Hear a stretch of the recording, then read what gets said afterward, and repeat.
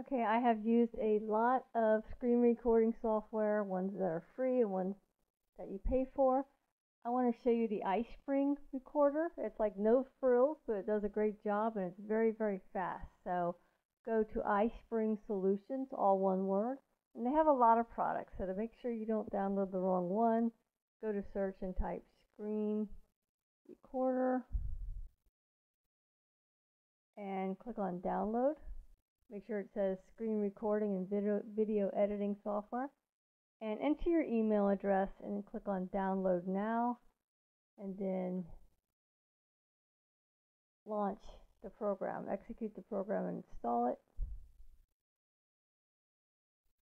And then to run it, I'll show you some cool settings to change. It's pretty rudimentary. So click on new recording.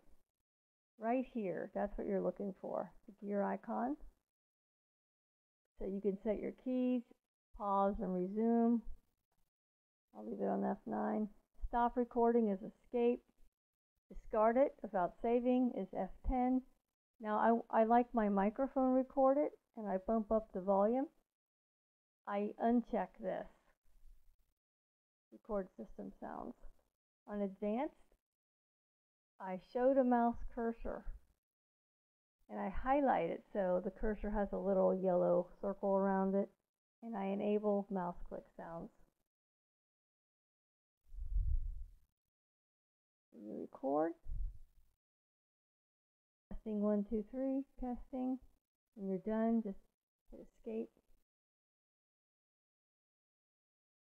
Play it. And just save it as a video.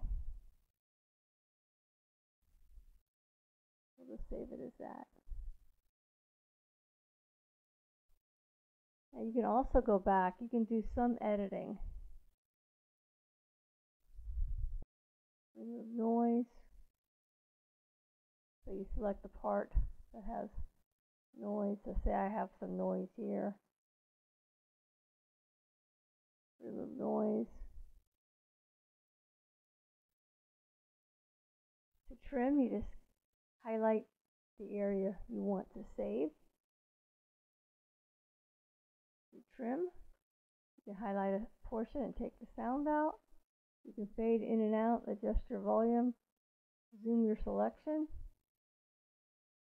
So you can play around with that. It's really nice though. So again, this is the iSpring video editor.